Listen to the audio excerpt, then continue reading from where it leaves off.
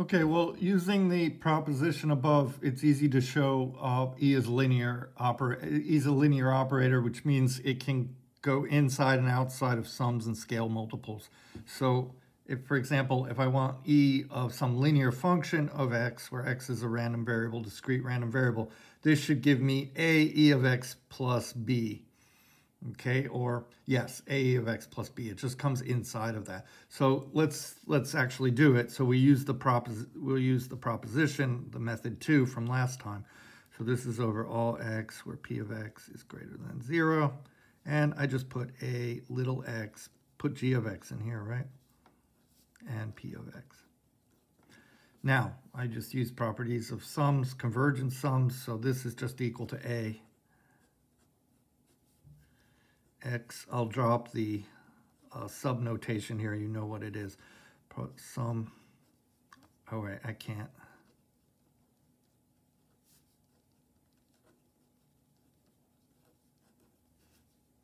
All right, just a constant. I should have taken that out, right? P of x. Yeah, we could take this out even. So. All right. Okay, well, this is 1. This is E of x, so that's my result, right? A, E of x plus B. Yep, okay, that can be handy, right? So you can now, if you know, say x is the sum of 2 dice, and I want the expected value of 3x minus 10, you get 11, right? So example.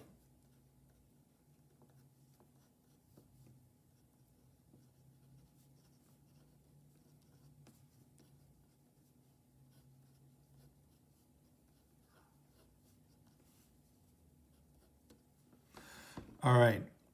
Well, one important function is x squared and x cubed, and I guess that's not one, but x squared is the most, and then also x to the n is important. So, and actually even the centered one. So there's a very special one. So we define, say, the variance of x to be an expected value of a function of x. So this is equal to E of x minus E of x.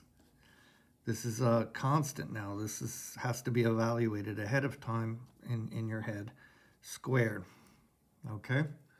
So it's called sometimes the second central moment. I am taking the centering x, I'm taking the difference of x from its center, and then I'm squaring it. So that's called a moment in probability. And this is a measure really of how spread out x is.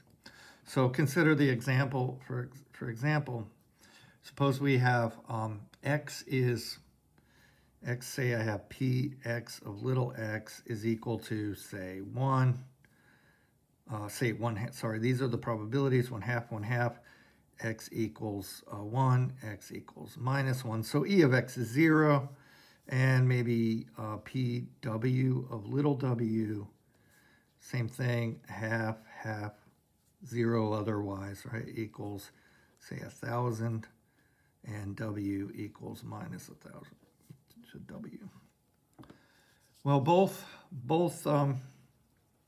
ex equals ew equals 0, as you can see, but the variances will be very different, right? So the variance of x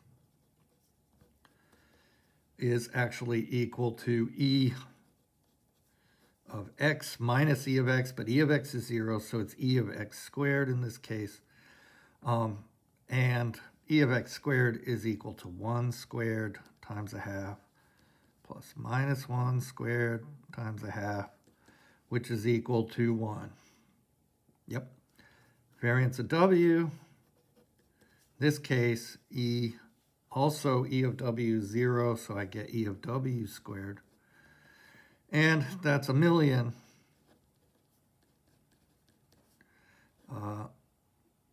It's another 1,000,000.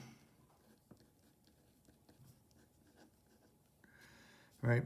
After I square them, they both become 1,000,000, and I get 1,000,000. So it just shows you it's intended to give you a second characteristic of a discrete random variable beyond its expected value. Expected value is the center. If I were going to graph it, expected value could be here, EX equal EW equals 0, but the X might be distributed more like this. Maybe everything's very low here and X is distributed like this. Of course, it's discrete. It might be really look like this, but it may have a lot of points. And so you might get something like that for X, whereas W could be like really spread out here, right? Something like that. Oh, no, I gave you the, what am I doing? So I gave you the distribution. So these are mass distributions. So you'd have something like this and this for X, whereas for W you have this or this. But you could also have something that's really spread out with a lot of different numbers over here, and they're very spread out, but they all add up to give the same center of mass, same expected value, but different,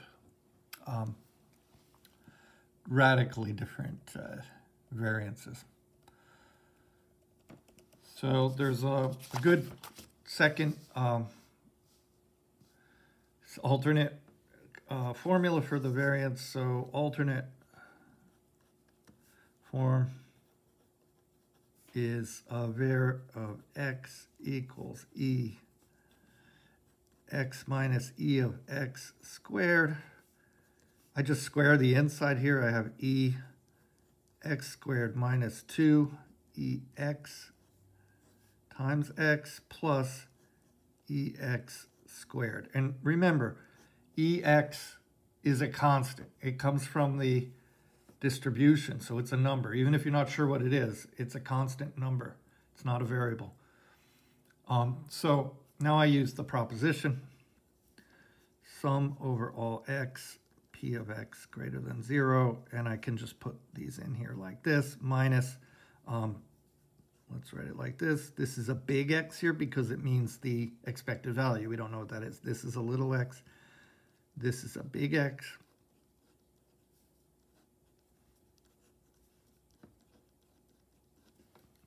Okay, now just distribute it again. It's the same thing. So I get some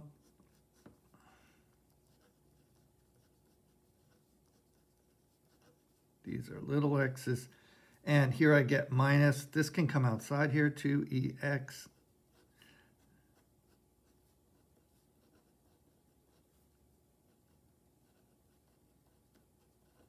And then this one's a constant, so it can come outside too.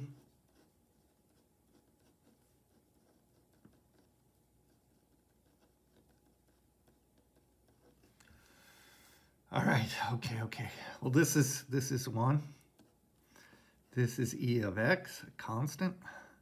And this, we don't know what this is, but we know using the proposition the other way.